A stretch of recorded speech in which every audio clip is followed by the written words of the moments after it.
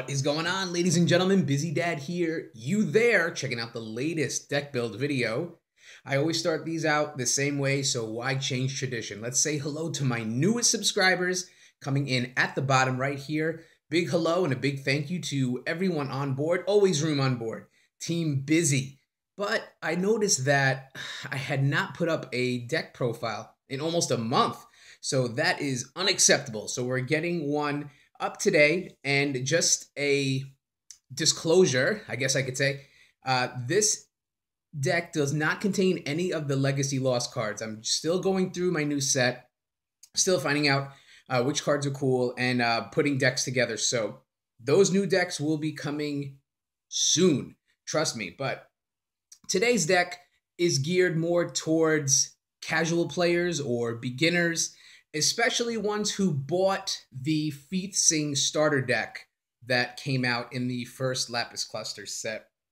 And I had a couple of people ask me on some comments, hey, you got any fun Fiethsing ideas? Sure I do. The Fiethsing starter deck actually is pretty good, and I took the cards that I liked from in there and brought in some support from other sets to make a really fun deck. A really simple, straightforward deck. If you're new to the game, if you're just getting into it, you're curious, you have the deck, you're casual.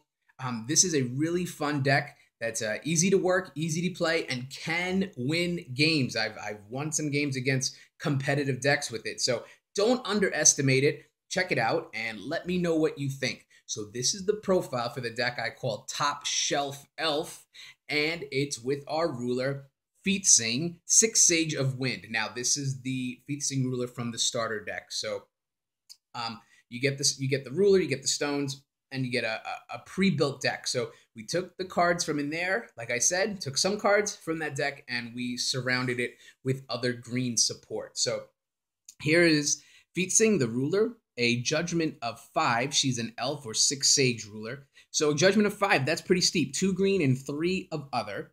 And you see she has the energize. So if you go second, you get the token or the coin to produce 1 green will at any time. Fiethsing has really cool ability that we exploit in this deck. Whenever you play your second card each turn, put a 100/100 Wind Elf Resonator token into your field. So if we can just move her to the side for a second. Every time you play your second card on each turn, could be your turn or your opponent's turn, you get to put a 100/100 Wind Elf Resonator token into your field. These are the only Legacy Lost cards you're going to see in this video for now. They actually printed a couple of token cards, which are cool.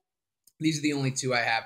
I definitely want to get a few more of these. So every time you play your second card, you get to put this 100/100 Resonator into your field. It's an elf. It's a Wind Resonator. 100/100 seems puny, but we definitely will take advantage of this. It's part of our win condition to flood the field and make them strong. You'll see that as we go along. We'll get back into it. But back to Fiethsing, that's going to be continuous. So throughout the game, every time you play 2 cards, your second card, you're going to get that token onto the field. So let's pay the judgment cost. It is 2 green and 3 of other. And she flips over to Fiethsing. Wow, I gotta read this. Master Magus of Holy Wind. Okay, so she's still an elf, 6 Sage on the J ruler side, 800 attack and defense. Other elves you control gain +4/+4. So, not so funny anymore. These 100/100 elves are now 500/500 when she flips over.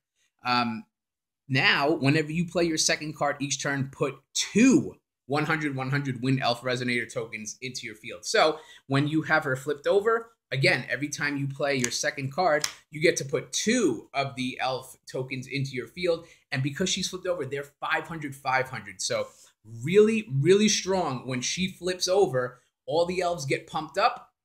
And now every time you play 2 cards, you get 2 of those tokens into your field. So as you're going to see with these cards, the main focus of this deck is to play 2 cards every time it's your turn and get these tokens onto the field and then pump them up. And we have ways to do that, of course, with our support cards that we'll get into. But a real quick look at our stone base.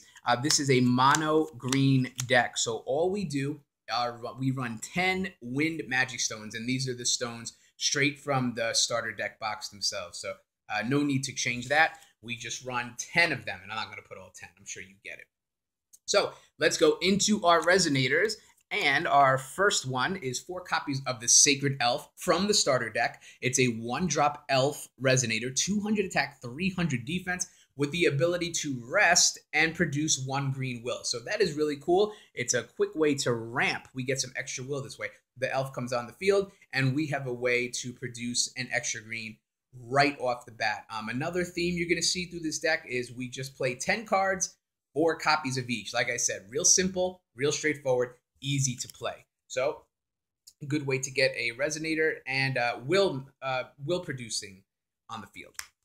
We have 4 copies of Elf of the Gusty Hill, another 1-drop elf resonator, 400 attack and defense with no other ability. So this is a straight up 400 resonator for 1, and it's an elf. So again, you're going to see that theme where you're going to have a lot of elves in this deck, excuse me, and that's going to play into our advantage later on. 4 copies of Crea, Musician of Wind. This is a 3-drop elf resonator, 500 attack, 700 defense.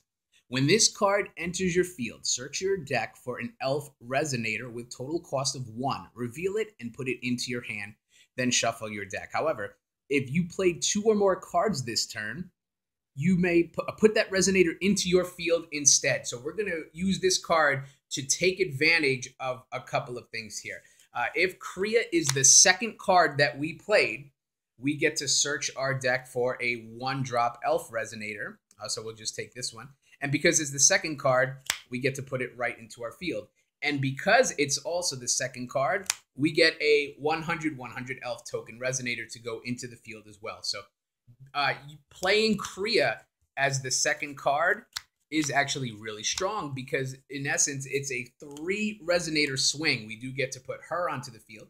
We get to put the 1-drop onto the field, and then we get the token onto the field as well. So again, they might look small, but they start building up really fast. And then again, our goal is just to flood this board into our opponent and beat them into submission, which is what ultimately we want to do. Also, there is another ability on Crea before I forget. If you rest a recovered elf resonator you control, target elf J resonator gains +1/+1 until the end of turn.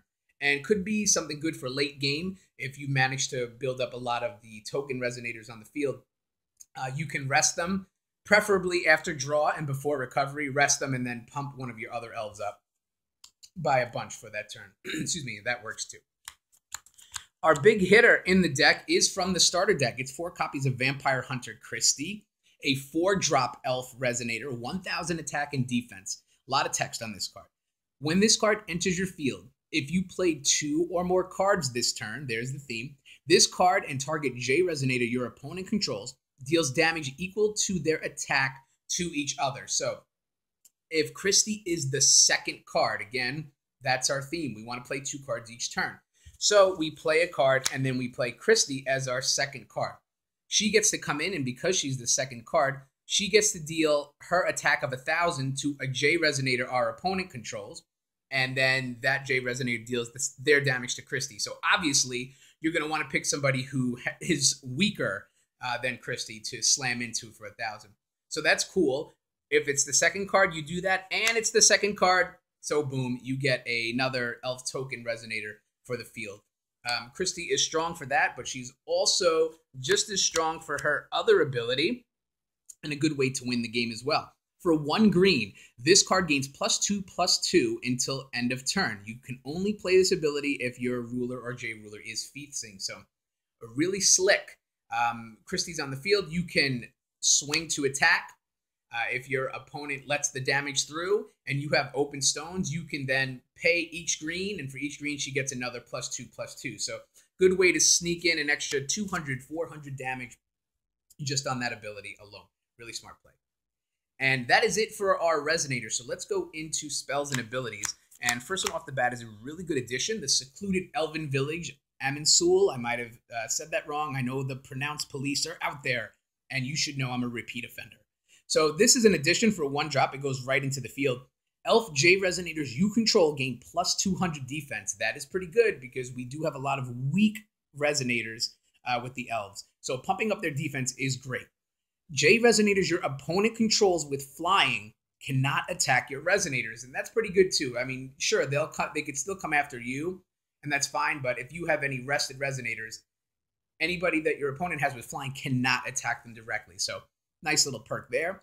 But J Resonators you control can block J Resonators with flying. So wow, now every single Resonator you have, every single one of our elves, even the little 100/100s, they can now block flyers. And that is a great way to prevent big damage from Gwybers and excuse me, flame dragons. Anybody big who could fly.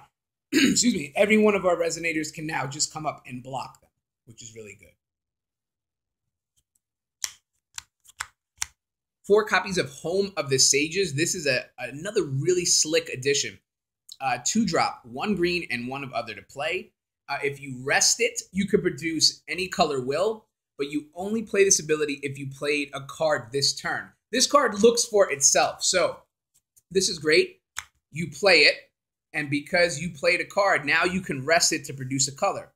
So a really slick move would be to play this, and then since you played a card this turn, instantly rest it, produce a color, and then play a 1-drop elf. And because we played 2 cards, now we get an Elf Wind Resonator token onto the field. So again, there are definitely a bunch of ways to manipulate these cards, so we're always getting the ability to play 2 and getting that token. Speaking of manipulating, here's 4 copies of Rewriting Laws. It's a 2-drop spell chant. You can only do this on your turn. But magic stones you control gain the ability to produce any color until end of turn. Great, but recover up to 2 magic stones you control and draw a card. So this card is amazing because you essentially play it for free. It costs 2. You can make any color now with your stones, and then you can recover 2 stones. You just recover the 2 stones you paid to cast a spell, basically. And then you get to draw a card. And this sets you up to play a second card this turn. Then you play that second card, and boom, Elf Resonator token into the field. So again, all these cards work really well together in order to get that token out there. Sneaky, sneaky. I always like to put sneaky cards in here. And here's another example of getting a Vingolf 2 card to work. Here's 4 copies of Power of Unity.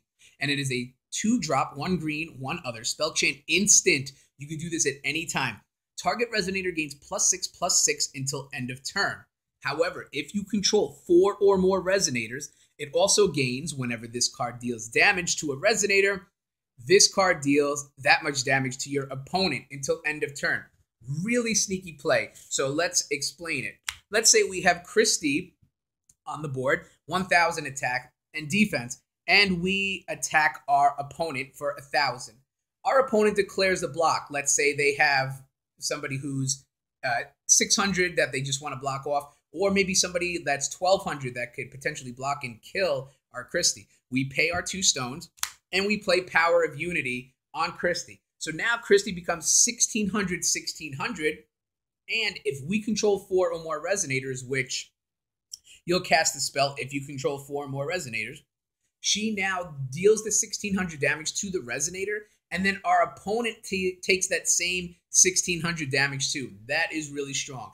And if Power of Unity is the second card we played that turn, well, we get another token to put onto the field. So it really is a good play. This is also a really good play with her green ability too. If we could put the Power of Unity on Christie, she's 16/16, and then we can then use any other open green stones to pump her up +2/+2 each stone. Now we could be looking at hitting our opponent for 2,000, 2,200, 2,400. It could be the game at that point. So this is a really sneaky card. Power of Unity is a really good card. It fits well in this deck with this concept. And this is probably a card your opponent will not see coming the first time around. And then once they know you have it, they might think twice about blocking or attacking you. That's actually really strong. 4 copies of Keen Sense. This is a 2-drop instant. You could do it at any time. 1 green, 1 of other to play. And you choose 1. You could cancel a target normal spell, which is good, or you could destroy a target card in a chant standby area. So if you're going up against somebody who you know runs Executioner or Prison in Lunar Lake, any of those sneaky cards in the standby area, Keen Sense can come out and pop it. But at the same time, it's good to have that cancel ability. If you're playing anybody who runs some big spells, you can grab Keen Sense and then cancel it when they try to play it. It's a pretty good card, especially at instant speed. Our final card is another potential winner. It's Sprint of the Beast Lady, 4 copies of it. So it's a 3-drop, 2 green and 1 other. It's just a regular chant. You can only do it on your turn, but it's a big one. J Resonators you control gain +6/+6 until end of turn.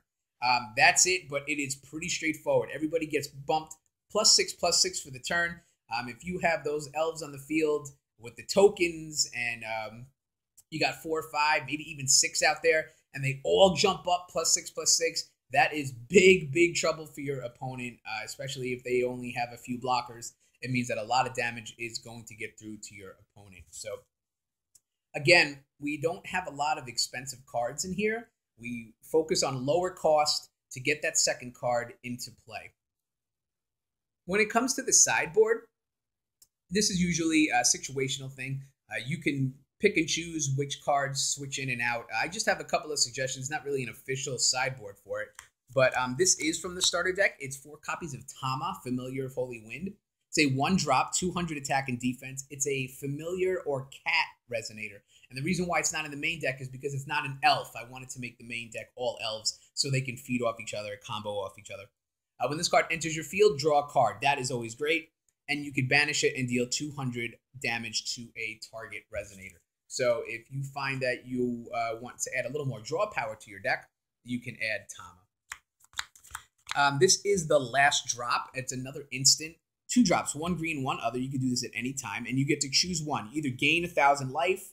Gaining life is always great. Or you could put a target Resonator with total cost 2 or less from your graveyard into your field instead. So if you want to grab an elf out of the graveyard onto the field at the end of your opponent's turn to maybe set up a big swing on your turn, you could do that too. It's a pretty good card. If you're low on life, there's nothing wrong with gaining 1,000 life. So just something to keep in mind.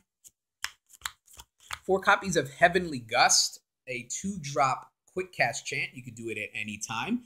And you choose one, destroy target edition or regalia, which is really nice. But it does have that torrent ability. If it's the second card you play, you get to destroy all editions and regalia your opponent controls. So this is good for a Fiethsing deck or a heavy regalia deck, heavy edition deck. You make Heavenly Gust the second card you play, and you get to wipe everything out. And because it's the second card you played, you get a 100 elf token on the field. Also, finally, a fun card. Something, again, if you like to be goofy, if you like to sneak in some cards no one would expect coming, then take a look at this. There's 4 copies of Melt to Nothing. Now, it's 3 drops, quick cast. So you can do this at any time, but notice I know the color is blue. It's 2 blue and 1 of other to play. But don't forget, you do have ways of pulling this off. If you have Home of the Sages out there, if you happen to get 2, and you played a card this turn, you can rest to produce the blue. So that's one way to pull this card off, excuse me. The other one is Rewriting Laws, because if you have Rewriting Laws, all your Magic Stones can now make any color, and then you can come out and play Melt to Nothing. And if you do that way, and Melt to Nothing is your second card, guess what? Token, right. You know, we know the theme by now. But Melt to Nothing is a really sneaky and really fun card. J Resonators you control gain the ability to rest and return target Resonator your opponent controls to its owner's hand until the end of the turn. So if you're in a situation where you outnumber your opponent with Resonators on the board, and with these tokens, it's real easy to do, you could play Melt to Nothing and then take your smaller Resonators and rest them, send your opponent's Resonators back to their hand, and then boom, swing in for the big attack. It is a quick cast, so you could do it on your opponent's turn too. It's a little harder to do in this deck if you don't have the Home of the Sages. But again, just a fun card. I'm always looking for ways to put fun and goofy cards in. So, you know, just something to keep in mind if you want to surprise your opponent for a turn or two. At least one time. It's fun. So, guys, that is it. The profile for Top Shelf Elf. There is Fiethsing, our ruler here. If you play the deck you'll see how the Resonators can pile up really quickly, get strong really quickly, and then just come in for the kill. Especially with the elf village, they could block flyers. That really is a downer for your opponent because now even their biggest flyer can get picked off by a 100-100 elf. Power of Unity just makes them stronger, and the damage gets through to your opponent. Christie can pump herself up too. Sprint of the Beast Lady pumps everybody up. Fiethsing flipped over pumps everybody up. There's a bunch of ways to get everybody really strong.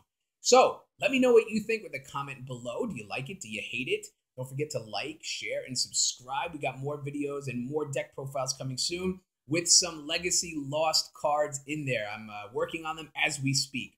But that's it for today. And as always, thanks for a few minutes, and I'll talk to you soon. Bye.